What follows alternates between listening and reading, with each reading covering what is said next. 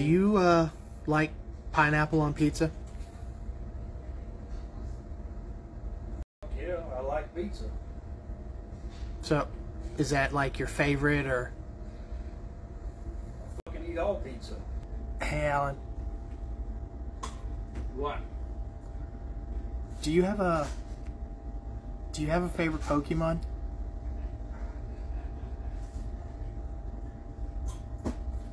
Chansey. What?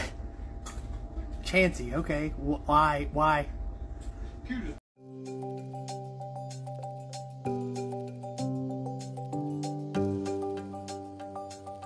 After a while, it got to where people would send me questions, a lot of questions. I still get them hundreds a day, just asking what he thought about this. They wanted to hear what he said about this. And when I started replying to those questions, that's like we were getting, I think, almost 200 followers a minute for like 2 days straight. It was just insane. It was ridiculous. Do you think Jack could have fit on the door with Rose?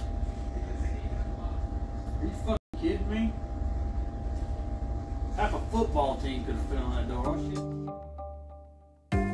I think Hall & Oates was the first one.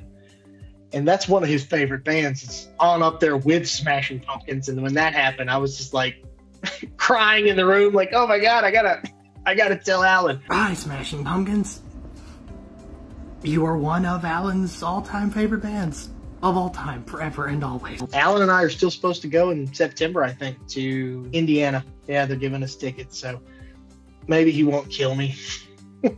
Oh, Dreamweaver, I believe you can get me through the night. The fact that we literally share a room changes most things. So, like, we spend all day together at work. We spend all day together at night. That's just 28 to 29 days of us being together. Our relationship at the beginning was tumultuous, I guess. He was the classic older redneck dude, and I was the guy with the nose ring and dyed hair. So, but after a couple of months, things started getting really awesome, and he's probably the best friend I've ever had.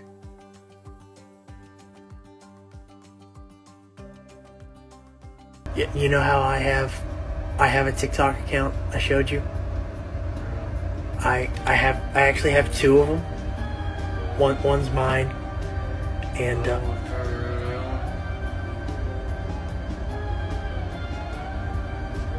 how do you know about that one? He had known for a couple of weeks, because early on in season 2, he had to go back home for some reasons. Then he came back, and when he was home that time is when he found out through Instagram. It was just a TikTok someone else shared.